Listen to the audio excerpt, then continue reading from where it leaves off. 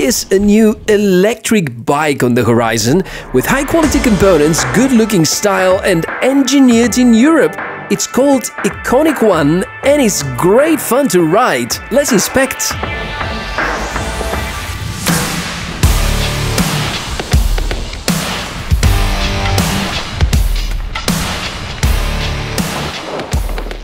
Hey, welcome to the Tech4All YouTube channel. I'm Michael and I enjoy riding bikes almost as much as inspecting cool tech. Really great to see you here and I hope you're going to enjoy what you see next. Therefore, consider subscribing to the channel for more cool tech inspections. The bike you see me riding right now is called One by a company called Econic, a new, small and very attractive Bulgarian brand for electric and hybrid bikes that hopefully soon will make its name across Europe and the world. Well, that's a new brand. It's actually designed by people from a company you may have already heard of, L-Joy Bikes, with broad experience in the areas of mounting and urban biking and electric scooters both, which means that they should have all the needed knowledge to construct a really good and decent electric bike. Which they apparently did. Disclaimer, I got the Econic One cross-country edition for testing for 2 weeks. This video is in no way influenced by Econic, it represents a summary of what I experienced on my own throughout that time. As usual, let me first talk where it is available and which are the closest competitors. At the time making the video, it can be purchased online and delivered to most European countries, hopefully soon in other regions. Just go to Econic One's official website and use this very nice configuration tool where you can specify the size of the frame and the type of certain components. So in many ways, it is customizable, something like configure to order, and the page also reveals most of the specs, something we'll come back to in just a minute. Price at the moment of making the video is close to 2,000 euro for the cross-country model, and there are two urban variations which cost around 250 euro less.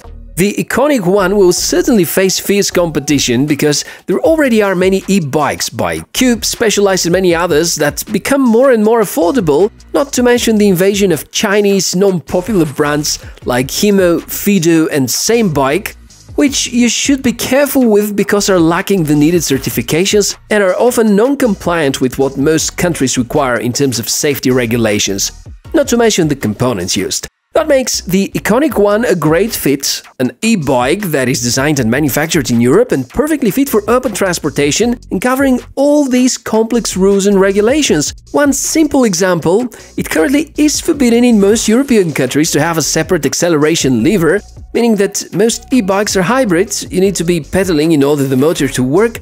Good news is that you only have to do the motion and not to really apply any effort. Now let's talk about the bike itself. Part of the specs and data you've probably seen already when I was presenting the configuration page. The Econic One has been developed for years and appears to be very well balanced and reliable solution already, packing really good and in some areas mid-range to high-end specs, which are way above the quality of what some other no-name budget e-bikes offer. Gonna start with the electric components because this is of course the major focus on an e-bike. The motor is in the rear wheel, 250 watt nominal power, 500 watts peak power, manufactured by Bafang, and luckily for me, it's a motor I know very well from last summer's testing of the Fido M1 fat tire bike. If you've missed that episode, make sure to catch up. Having the motor in the rear side has its pros and cons. The advantage is that there are plenty of good options already, so Econic One is equipped with the one offering the best balance between performance, reliability, weight and cost. The solution is very effective, can be quite powerful as well, helping a lot even when you're going up hills. The more weight in the rear increases the effectiveness of braking when you go down hills, but it also makes the rear part feel a little unnatural and less responsive when you're jumping, especially if you often do mountain biking with a regular and lighter bike. Due to the slightly increased weight of what I'm generally used to, the riding felt bumpier. In order to improve, I tried to keep the tires a little softer by releasing some of the air pressure, and with some patience you could reach some tolerable balance. Concerning the specs in a glance, we mentioned the 250 watt motor, there also is a quick releasable 36 volt 500 watt hour battery, a 5-grade pedaling assistance system, specially designed Bluetooth controlled lock alarm system, embedded GPS, aluminium custom-made frame, 29 by 2.4 inch Continental tires, Shimano Deore brakes and Shimano Deore 10-speed derailleur, Suntour Radon Air front fork, and all that weighs approximately 22 kilos. Note that the specs may vary slightly for the urban models. Combined with all these specs, I need to be very clear about a few things. The battery is removable. It has a QR mechanism, so you can take it out at any point of time, and spare batteries can be purchased as well. The range noted is up to 142 kilometers, which sounds like unbelievably a lot.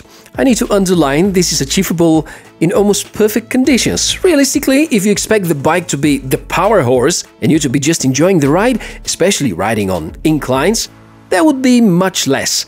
Practical example, for 7 kilometers off-road uphills, loading the motor to the maximum values, the battery lost around 24% from its charge, meaning that if you push the bike to the limits, it will consume, of course, a lot more. For flat areas, the discharge happens at much lower rate. I've had runs for 10 kilometers where I also support by pedaling, and it only consumed around 5%. And no matter what you do and how you do it, even if the battery is completely empty, this is still a bike and you can go with it anywhere you want. That's the main reason why I'm currently favoring e-bikes over electric scooters, which doesn't mean I don't enjoy riding scooters any longer.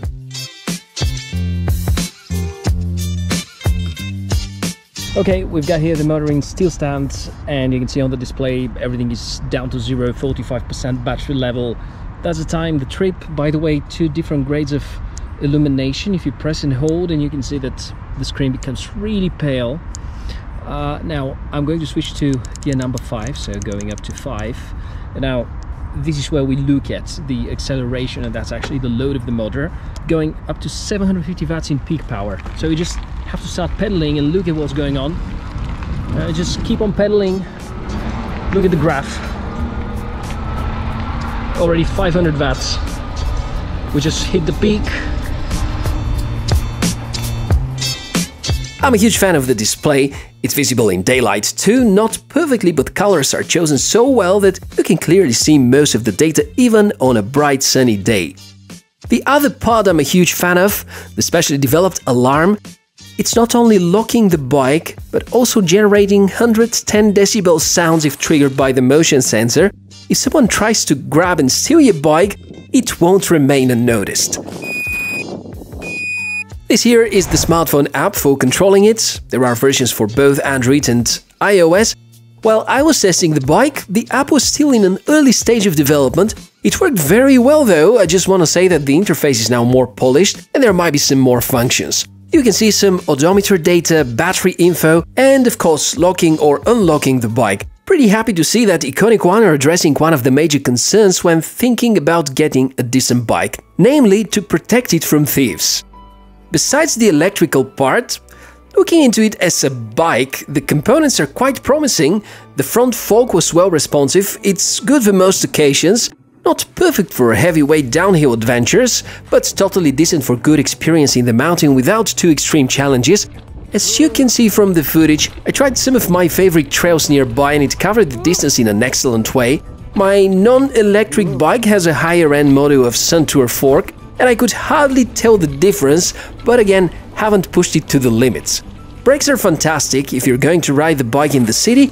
Both the urban and the cross-country variations will do fine with the disc brakes. Shimano MT200 is what the urban edition is equipped with, well known for being perfectly balanced but not too expensive at the same time. The cross-country edition is with Shimano Diore M6000, at least this was the setup at the time I had the chance to try it, and make sure to check the website for the current configuration options, it's all linked in the description of the video. So, in the end, to put my thoughts in a few short sentences, that is a bike I liked a lot since the very beginning, from the fact that the good brakes helped me to avoid unpleasant traffic accident, through the large tires, and finishing with the really nice acceleration that the motor provides, and also not to forget the comfort of having the bike well secured thanks to the innovative iLock-It system. Yeah, not without its minor flaws, which you can see here on the list, but my gut tells me that this bike is designed for success, and I can't wait for the spring in order to ride more. If you want to get yourself such a nice, great-looking, polished, environment-friendly, healthy, and also built in Europe Econic One e-bike, head over to the description of the video because I managed to get you a good discount code of the original price. That's all about today's episode. A big thanks to Econic One for the opportunity to try out the bike. Big thanks to you for watching this video on my channel. I would highly appreciate if you subscribe to the channel because there are a lot more cool tech devices I want to expect for you and with you. Stay safe and see you soon. Bye!